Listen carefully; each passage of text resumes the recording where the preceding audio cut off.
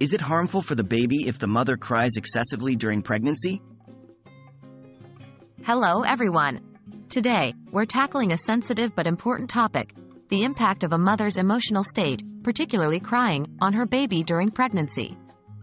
While it's normal for mothers to experience a variety of emotions, you might wonder, does excessive crying harm the baby? Let's dive in to find out.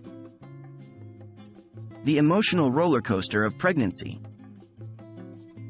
Firstly, it's important to understand that pregnancy can be a time of heightened emotions. Hormonal changes can cause mood swings, and these are entirely normal. It's not uncommon for pregnant women to experience sadness, anxiety, or even depression. Does crying affect the baby?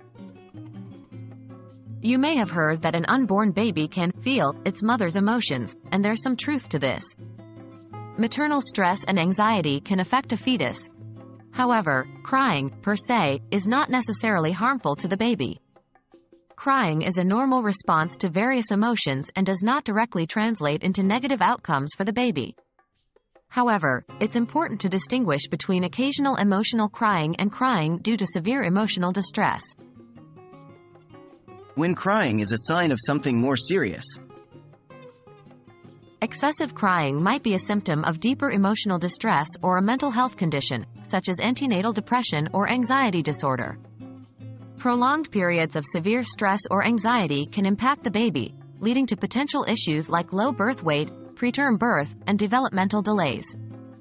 So, while crying itself does not harm the baby, the underlying cause of excessive crying could potentially affect the baby if it is not addressed.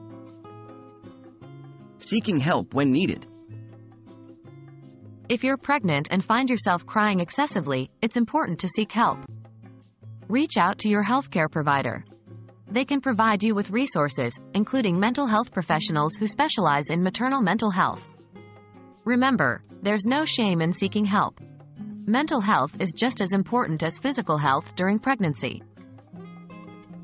In conclusion, crying during pregnancy isn't directly harmful to your baby, but if it's excessive and stemming from severe stress or anxiety, it could potentially impact your baby's health.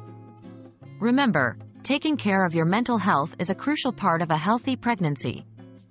If you're struggling, please reach out to a healthcare provider. They are there to support you and ensure the healthiest possible outcome for you and your baby. Take care of yourself, and remember, it's okay to seek help. Thank you for watching, and I hope this video has been helpful.